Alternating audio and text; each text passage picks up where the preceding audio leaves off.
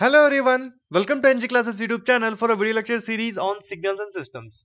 In this video lecture, we'll consider sketching the given signal y of t. What is y of t? Y of t is given as x of t plus x of 2 minus t into u of 1 minus t. X of t is given something like this, which exists from minus 1 to plus 3. Then we need to add this signal with x of 2 minus t. So first we'll try to understand what is x of 2 minus t. It is shifted and reflected version of x of t. Is that okay? There is a shift, there is a reflection. So as per the precedence rule, first I have to shift the signal and later I have to reflect the signal. Is that okay? So first I will sketch x of t plus 2. Whatever the signal is being given, let me write it again, x of 2 minus t. So this signal I can write it as x of minus t plus 2. So first I will sketch x of t plus 2. Shifted version, shifted to the left by minus 2. Later I would reflect that signal and I would get that signal. I will add it with x of t. So let's begin the process. Let me just get x-axis and y-axis. This signal, whatever I'm drawing now, I would call this as x of t plus 2. It is the shifted version of x of t, shifted to the left by minus 2. So now the shape of the signal, whatever I have, it is going to remain same. The only thing is it is getting shifted to the left by minus 2. So how do I get the limits? Add minus 2 to minus 1, it becomes minus 3, and add minus 2 to plus 3, it becomes 1. Therefore the limits of the new signal is going to become from minus 3, minus 2, minus 1, 0, 1. This is where the new signal occupies its space. And as I said, the shape of the signal is going to remain same. Nothing much is going to happen for that. It is just a time shift. Yes, let me draw the time shifted signal. This is how it is going to look. Yes, we are getting it. And then it has to move up. Just be careful while sketching the signal. One need to sketch it very much exactly. Okay, this goes till this point, and then something like this. So this is the new time shifted signal. The amplitude of this is 1, this is 2, and at the bottom this is minus 1, and here also it remains same as minus 1. So this is x of t plus 2. So now what I want x of 2 minus t. I got this signal. I just have to take the reflection of the signal, and so that I would get the exact signal. So let me just get again x-axis and y-axis. I would draw this exactly below this so that I can add these two signals very easily. So whenever we are considering addition, subtraction, multiplication, just draw the signals one below the other so that we can sketch them very easily. Yes. So now I have to take the reflection. Whenever I take the reflection, I have to take the reflection along the vertical axis. So whatever the time limits are there for negative axis, they become positive, and the positive number they become negative. So 0 remains as it is, plus 1 becomes minus 1, and minus 1, minus 2, minus 3, they become 1, 2, and 3. They become the positive limits. Is that fine? So this is what I'm trying to sketch now. Now how does the signal look like? It is exactly the reflected version along the vertical axis. So whatever we have here, just try to sketch something like this, correct? From 0 onwards it should go up till the amplitude of 2. Once it is done, till 0 to 1 the amplitude remains 2, and after that it becomes 1, and it stays 1 till 2. Is it correct? Yes. 2 to 3 it is going to decrease and it becomes 0 over here. So now I would call this as the reflected version of x of t plus 2, and I would call this signal as x of 2 minus t. I have taken the reflection. This amplitude is 2, this is 1, this is minus 1. So the next task is I need to add these two signals. Is that okay? So addition becomes very much easier once we understand and once we have drawn the signals one below the other. Let me again get x-axis and y-axis over here. Yes.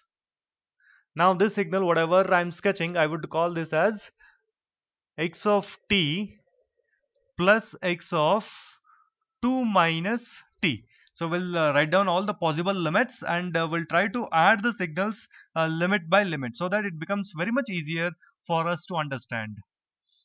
So here it is minus 1, 0, 1, 2, 3. So I need to add up these two signals. So let's start from minus 1. At the position minus 1, this signal is 0. At the position minus 1, this signal is 0. So I would get 0 at minus 1. Now at 0, this signal takes the amplitude 1. At 0, this signal takes 2 amplitude, that is minus 1 plus 2. So which amplitude I have to consider? So we have to be careful here. As I am moving from minus 1 to 0, I will take the amplitude as minus 1. Are you getting it? As it is taking two values, I'll just tell you one trick. As I am moving from minus 1 to 0, at the position 0, I will take the amplitude as minus 1. And here it is plus 1. I am adding them and I am going to get 0. Is that correct? So I would get 0. And I have to join these 2 points. The signal remains as 0 only. Correct? So I would get something like this. Now I'll consider 0th position again. And now as I'm moving from 0 to 1, this time I will take the amplitude as 2. Are you getting it? 0 to 1. Here the amplitude is 1. 1 plus 2 I'm going to get 3. At the position 0 again, I am going to get the amplitude as 2 plus 1. I would get 3. So just draw here. Yes. Here I would represent this as 3. This is 2. This is 1. At the position 0, I would get a new signal, that new point, that is 3. Later join these 2 points. Previous point was here, and the current point is somewhere at the position at the amplitude 3. So now I get the signal something like this. So now check at the position 1. At the position 1, the amplitude is 2 here. At the position 1, the amplitude is 1. 2 plus 1, it remains at 3 only. At the position 1, till position 1, it remains as 3 only. Is that correct? So now let us check at the position 2. At the position 2, this amplitude is 1. At the position 2, it is taking two amplitudes. One is plus 2, another is minus 1. Which one I have to consider? As I am moving from 1 to 2, I would consider it as 2. 2 plus 1, it becomes 3. So at the position 2, the amplitude is still 3. 2 plus 1 is nothing but 3. So I am going to get the same signal continuing till the position 2. Correct? So now at the position 2 again, I will check. As I'm moving from 2 to 3, at the position 2, I will take the amplitude as minus 1. So here it is plus 1, and they become 0. As I'm adding, minus 1 plus 1 would become 0. Previous point was there, and the current point I got it as 0. So I just have to join these 2 points, and this is what I'm going to get right now. Correct? Moving further, at the position 3, this is 0. At the position 3, this is 0, and I would get 0. So this is the signal. Addition of these two signals results in something like this. 0 to 2, its amplitude is 3. It looks something like this. Next task is, I need to multiply such a signal with u of 1 minus t. So how does u of 1 minus t looks like? So it is the shifted and reflected version of unit step signal. Is that correct? So let me get that signal, get the x-axis and y-axis again, wherein I would try to sketch that signal. Yes, here I would call this signal as u of t. This is u of t, which is being sketched with respect to time axis t. And how does u of t look like? That is the standard signal, we know it. For the negative values of time, it is 0, and for positive values of time, its amplitude is 1, and it is 0, it is undefined. We know this. So this is how u of t looks like. So this signal I would call it as u of t, and it continues till plus infinity. Its amplitude is 1. And now what I want u of 1 minus t. That is, there is a shift and there is a reflection. First I would sketch the shifted version, u of t plus 1. Correct? So let me sketch u of t plus 1. So this signal I would call it as u of t plus 1. the signal I would shift it to the left by 1. The shape of the signal is going to remain, but only thing is it gets shifted to the left by -1. If I sketch, it is going to look something like this. Yes, I'm getting it right.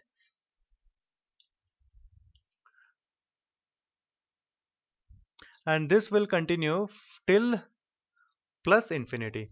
The shape of the signal, I said, it is going to remain same. Only thing is it is been shifted to the left by -1. So now I got this signal. What I have to consider, I need u of, which signal it is, 1 minus t. I got u of t plus 1. I will take the reflection. I would get u of minus t plus 1, nothing but u of 1 minus t. Just draw the reflected version and later add it with this signal. So now let me get x-axis and y-axis. I would draw it exactly below this signal, and now current signal I would call it as u of 1 minus t. So this is what we are looking for, u of 1 minus t. Is that correct? How does that signal look like? So now I said it is going to be the reflected version.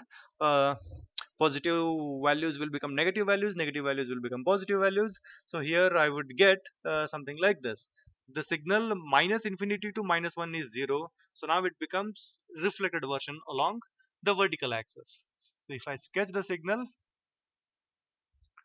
from 1 to infinity, the values are 0, and here it gets reflected. Just let me draw the signal correctly, and it is going to look something like this. So this signal I would call it as u of 1 minus t, the reflected version.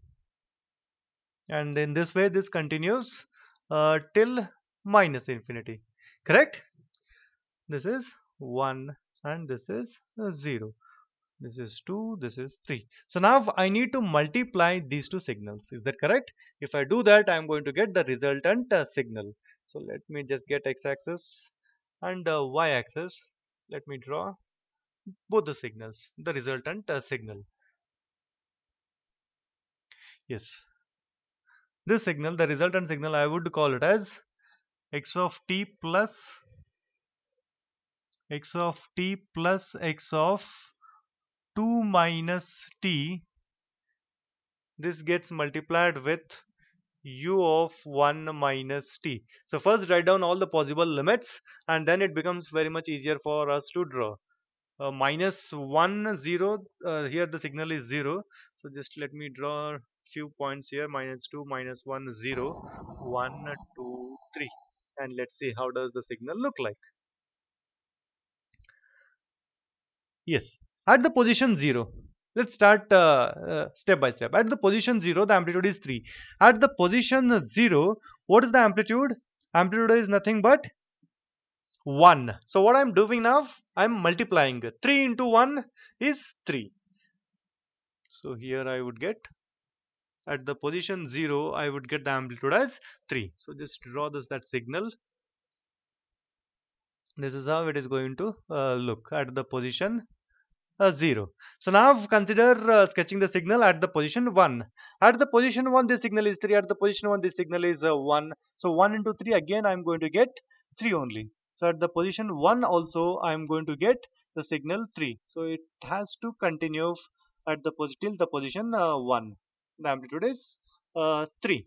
So now 1 onwards, this signal exists 1 to 2, but here I don't have anything. Therefore, I would get 0. So at the position 1, it should come back to 0, and 2 onwards, it remains 0 only.